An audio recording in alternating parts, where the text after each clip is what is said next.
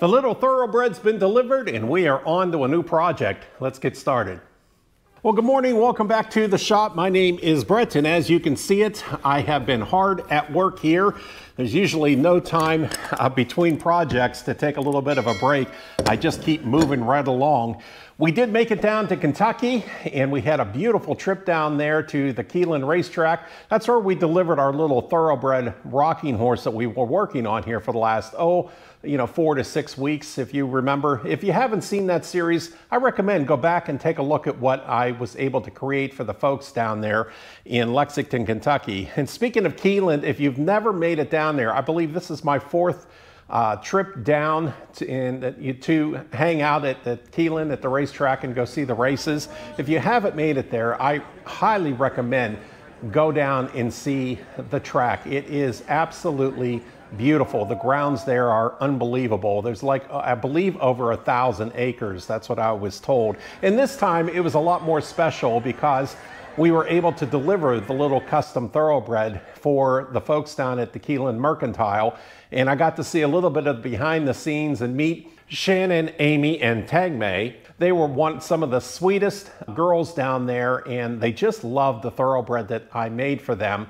And it looks like we're going to be doing a little bit more work in the future for them as well. But it was a lot of fun to go down and see the horse. They went ahead and they put it right in the next day. They had it set up on display in the Mercantile or at the gift shop right at the track. And then I believe it's going to go on down to Lexington, Kentucky to their flagship store at the Keeneland Mercantile. So again, it was so much fun to meet everyone down there. Thank you to Shannon, Amy, and Tagmay. And hopefully we'll be seeing you all again in the spring.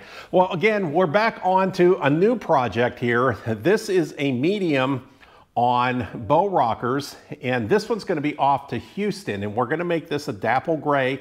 And the difference is on this one, we're making the rockers out of poplar. We're going to go ahead and we're going to paint those, and we're either going to paint them a dark blue or black. I have not yet heard back from the client as to the direction we're going to go with the paint, but I'm going to say we're going to be hearing back from them here in the next week or so we can move forward with that.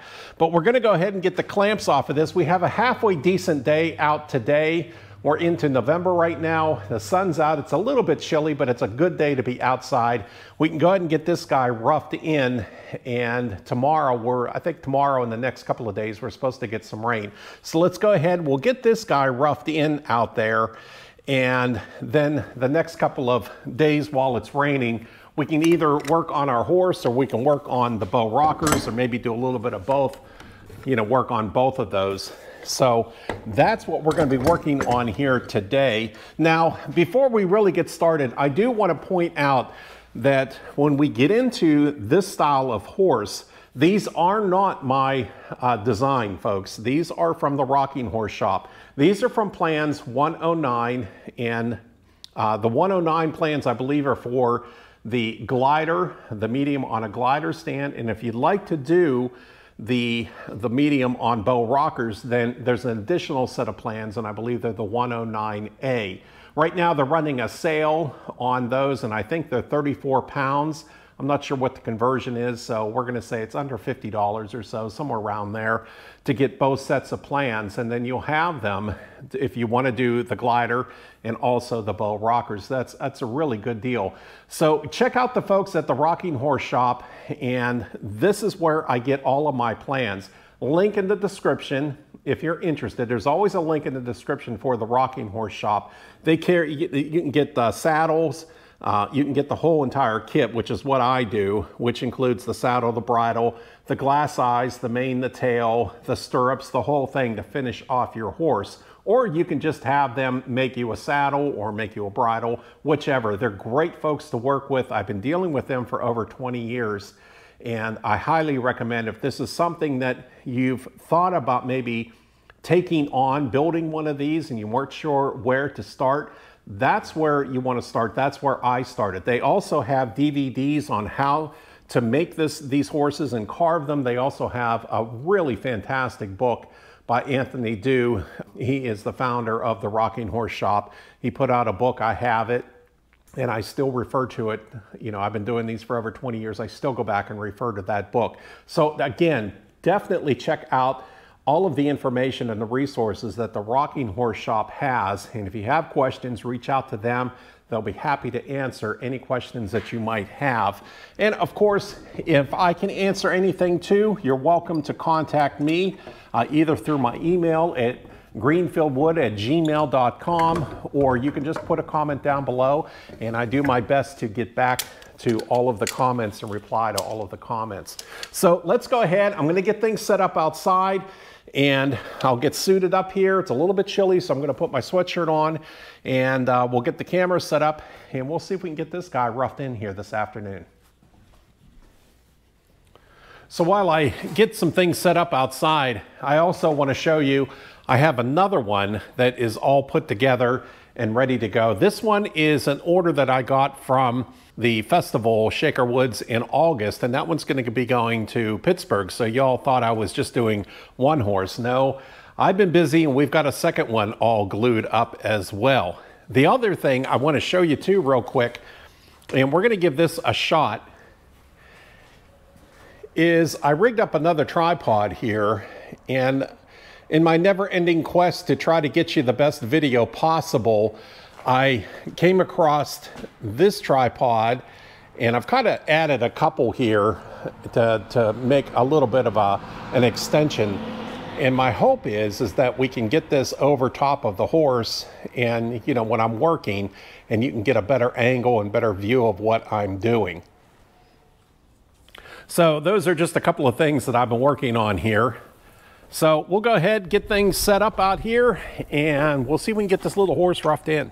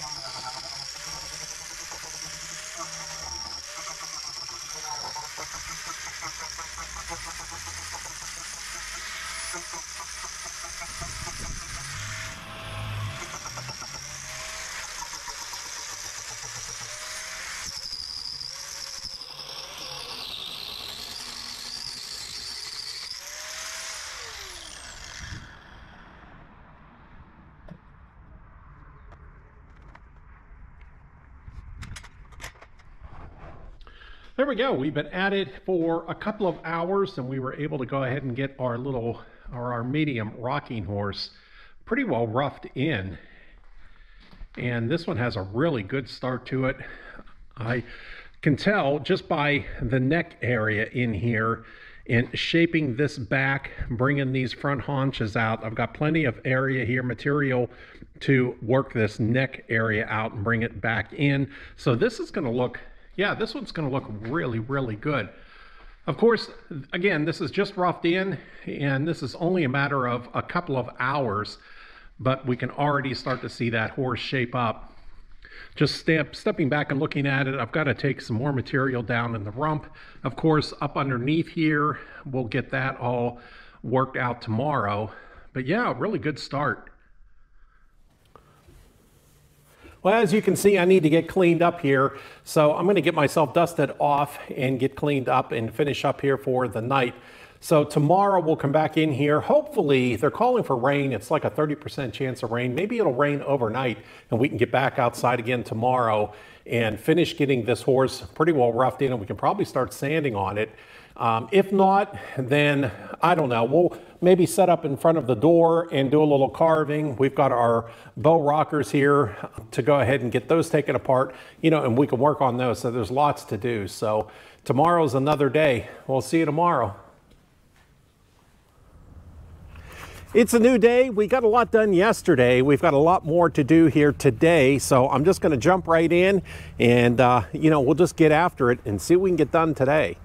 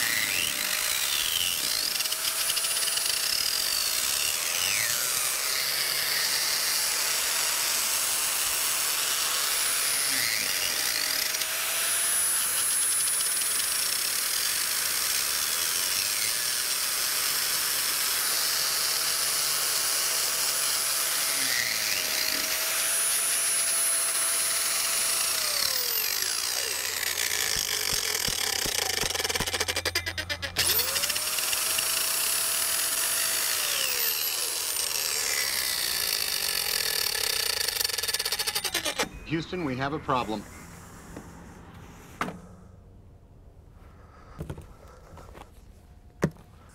Well, son of a gun, I just get started, and as you can see,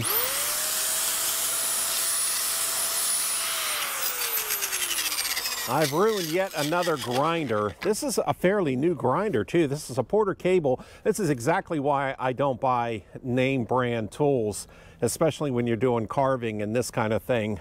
They just doesn't hold up, and there's no sense spending the money on that. I bet you I've probably got $60 or $70 in this, and I don't have very many hours on it, and it's already, you know, trashed. So luckily I've got another grinder in the back. It's a Harbor Freight, still in the box. So I'm going to go ahead and get this changed out, and then we'll get back out here and we'll get after it.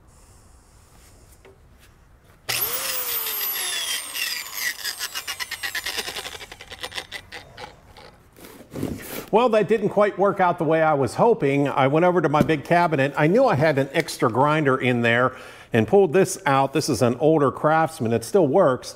Unfortunately, it's got a 3/8 arbor on there, and I need a 5/8. So I took about an hour, ran into my local Harbor Freight and picked this guy up. It's a Bauer. It's a 7 amp, 4.5 inch grinder. It was $19.99, and it's because I'm an Inside Track member. I pay a little bit more. So it was $19.99. You can't beat that. I'm gonna have to go back and take a look at this and see what I paid for this. I know I probably paid $50 to $60, $70 for this one, and this is a 6 amp, so this was a pretty good one. Unfortunately, it just took the gear right out of it. So for $19.99, I'll go ahead and switch out my my donut on there, put it on here. We'll be back in business.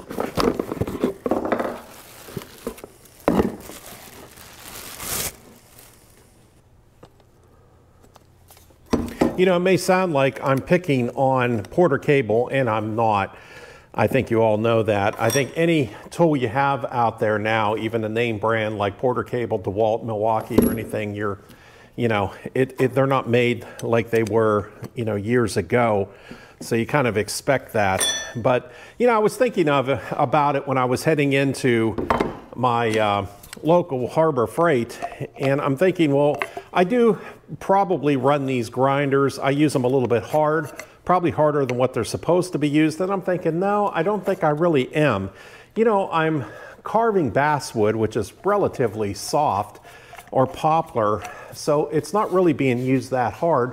Not quite like in a mill setting where you're grinding metal, you know, and, you know, pulling in all of that kind of dirt. I blow out the back end of my, you know, back here where the brushes are and everything. I always blow those out and kind of keep that clean. So I don't think I really am using it that hard. So for something like this and a gear to strip out, I think is, you know, kind of sad. But oh well, I guess that's my little rant. We've got the new extra coarse blade on here, so I'm going to head back outside and we'll get back after this.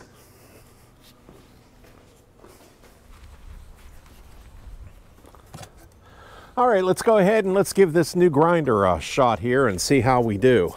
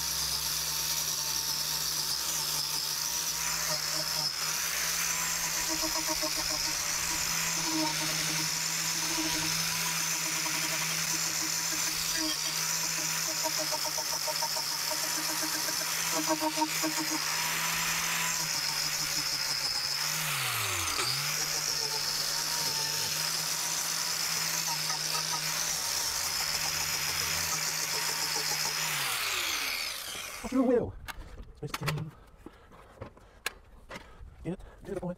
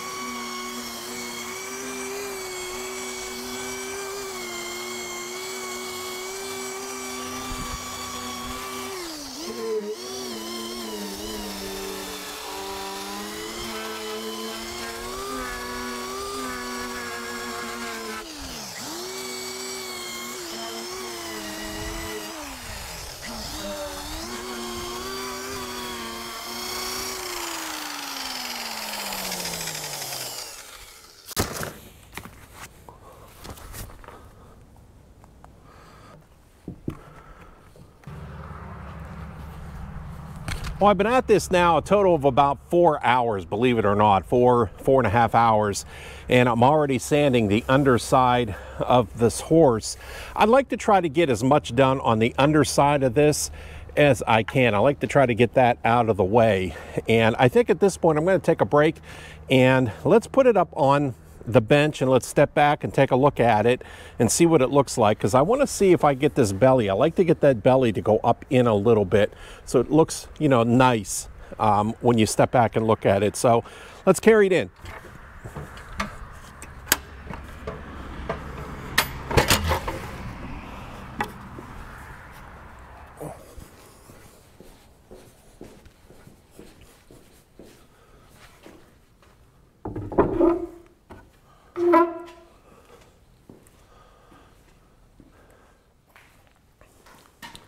I like overall what I'm seeing right here. I've got this kind of coming up underneath here. Like I said, I like that look when you could have that underside of that belly kind of coming up into the back legs a little bit. I think it just looks nice. A little bit high right here. We've got a little bit of a crown. No big deal. I can go in here and take that down. I really haven't done too much up here anyways. I really like a lot of this. It seemed on this horse that I was carving in on this belly a little bit more than what I've done on other horses. And I think it's because when I made my center body box, the center part of this, I made a little bit wider. And I think that might be why I'm seeing that and feeling that. But overall, yeah, this looks really good. I'm going to do a little bit more sanding on this underside, and then we can just start rolling it, and I'll start working on my sides and we'll finish off on the top. But again, you know, it doesn't take too long to rough these in. Like I said, I've been at this for about 4 or 5 hours here, and I've pretty much got this horse roughed in and I'm ready to start moving on to sanding. I'm going to take a break right now and walk away from it, and I might grab something to eat and then come back in. And, you know, we'll just keep at it. Good.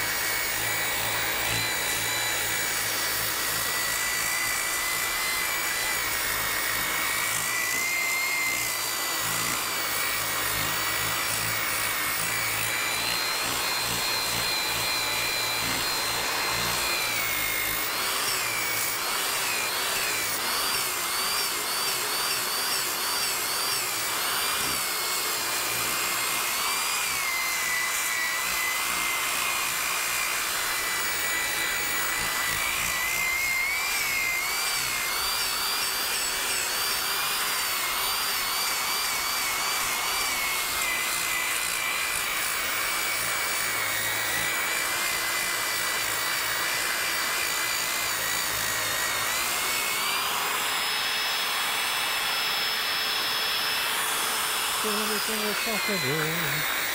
It keeps control. Ride my life.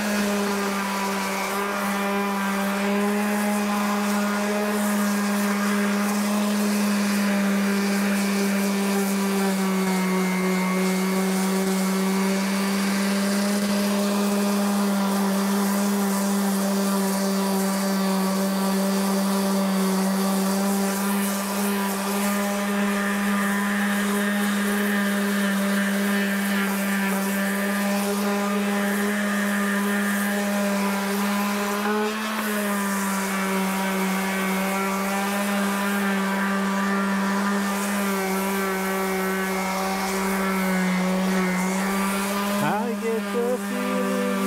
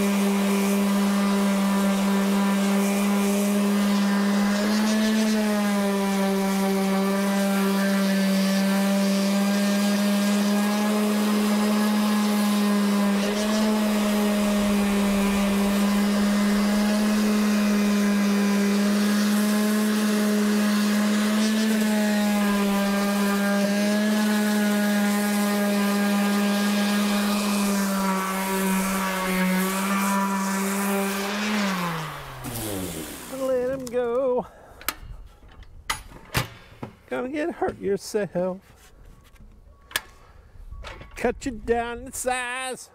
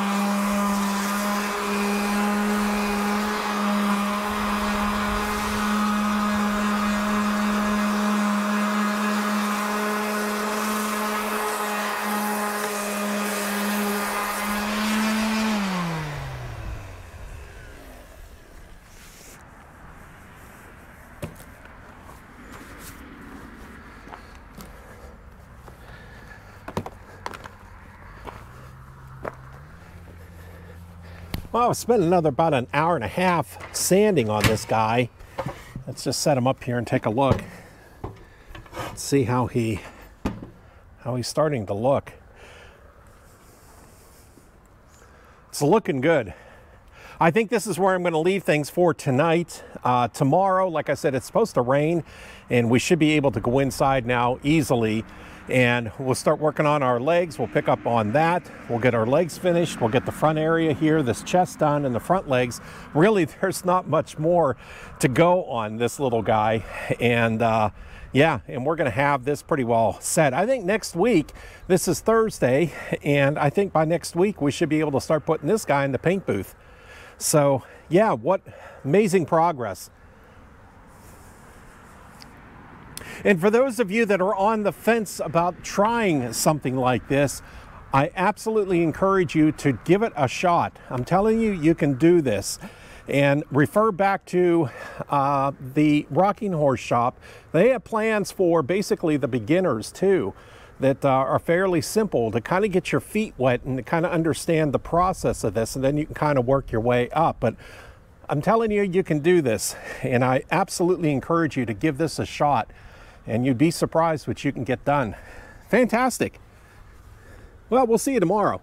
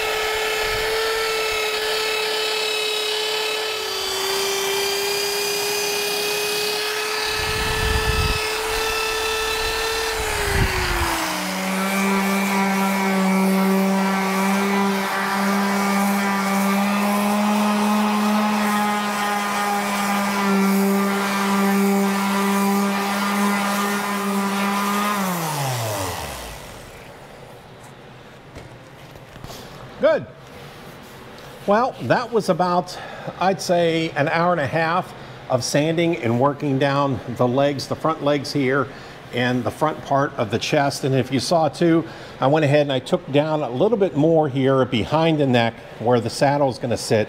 I just kind of want to slightly just dish that just a little bit so that that saddle and all that padding sits down in there nice and flush. You know, and I shaped a little bit more. I could see where it was a little bit square on the top, and so I just kind of shaped a little bit more there, took that off.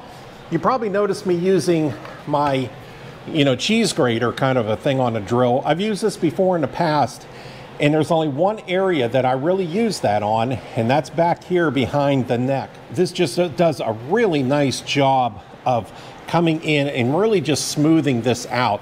I like using my orbital sander a lot. You'll notice that, and I've just kind of over the years gotten used to using a palm sander or an orbital sander, but it will leave a little bit of marks and things in here, and it won't get it very even in this area. And so you can go in with this microplane, or I call it a cheese grater, on low speed on your drill and just kind of float it, and that will smooth out this neck area. And then you can go right back in with the Sandiflex with 80 grit and just kind of work that and smooth that out, and that's all there is to that. So yeah, an hour and a half of work here sanding. We have it pretty well sanded. There's a few places up underneath here under the neck I can feel, but for the most part we can go ahead and start adding our little details in the legs, and we'll flip it upside down and add that tenon area, and just add all of our little details that we like to add. Yeah, so that's pretty much the front, and a few more things to do there, and then we can go ahead and move to the back and we'll get the back done. Well, I made quite a bit of progress here today. This has been a long day, and I didn't think I'd get this far along, but I was able to not only get our saddle block cut in, I also got the eye set, and if you can see, I went ahead and I've got our back legs all sanded. All of the details are in, and as well as the front legs. So I'm telling you, this was a lot of work, but I kind of pushed myself to get it all done and get to this point here today, and I'm really happy that I did. And it pretty much sets us up for a pretty good day and good week next week. We get in here to the shop, we can go ahead and give this a really good final sand, and we've got to cut our slot in for the main, and we'll go ahead and cut our stirrup staples in, and like I said, a good hard sand on this, and then it's off to the paint booth, and we can start getting some primer put on this guy. A couple of good days here. We've been at this, I'd say about 3 days, 2 days of really solid carving on this guy, and a solid day of sanding and fine tuning. It was a long day, but we were able to pretty much get this knocked out in about 3 days or so. So that's really, really good. I think that's again where I'm going to leave things, and we'll see you here again Monday. Like I said, we'll get in here and give this a really good hard sand, and we'll be ready to go ahead and start primering. Well, I really appreciate y'all hanging out with me here at the shop and following along on this project. If you have any questions at all, again, drop me a comment down below. Also, I'd love to hear what you've got going on in your shop as well, and what projects you're working on. Again, if this is something that you might be interested in taking on, and again, you don't know where to start or begin, I absolutely recommend jumping on and checking out the Rocking Horse Shop's website. They have all kinds of plans for beginners, intermediate, and expert, and they can really guide you and help you get started. They also have books and DVDs, and to get you going on something like this. And again, if you have any questions, I'll be happy to answer any questions you might have. Just drop me a comment down below. Well, again, I really appreciate you all hanging out with me, and please think about hitting that subscribe button, especially if you're getting something out of these videos, and give this video a thumbs up, and don't forget to share. You can also check me out on Instagram and Pinterest. I started a little bit of TikTok. I was playing around with that, and of course I have a Facebook page, and my website is greenfieldwoodworks.com. Well, until next week, happy carving, and we'll see you then. Take care.